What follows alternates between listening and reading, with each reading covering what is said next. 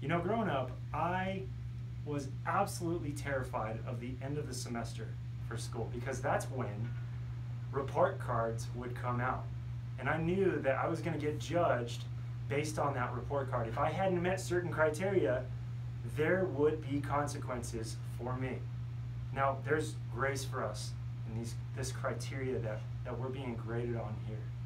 However, when we look at 1 Thessalonians 3, it talks about our love for others, right? Well, we can turn to 1 Corinthians 13 and we see that love is patient, love is kind, love does not envy, is not boastful, and there's a whole list of characteristics that describe what love is. But ultimately, God is love. So what I want you to consider is, how are you conforming